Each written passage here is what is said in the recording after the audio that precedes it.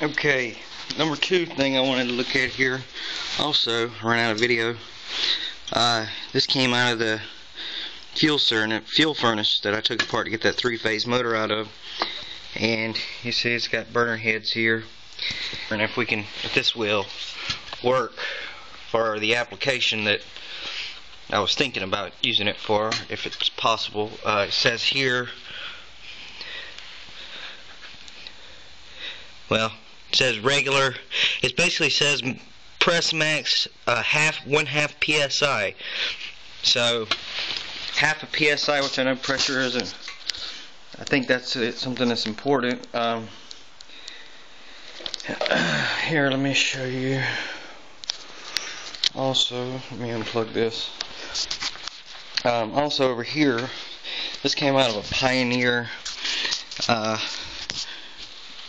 amplifier.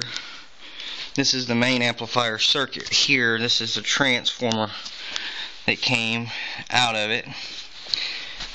There's another microwave oven transformer. Also, this is the starter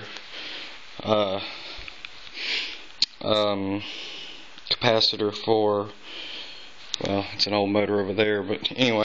But anyway, I was wondering if this would, what do you think about this? And I know amplification and sound, for some reason,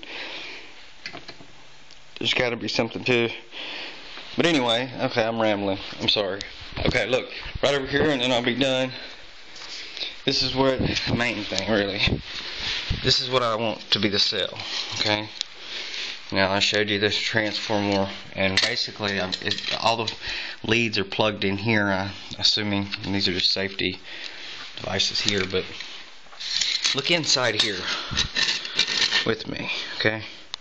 Now these are stainless steel, and there are not acrylic, but can't think of it right now for some reason. Not fiberglass, but well, anyway. But anyway, and if you look at the head here, okay, there's your mesh. You know what I mean? I can hook a wire from here to either go to run a something else, or just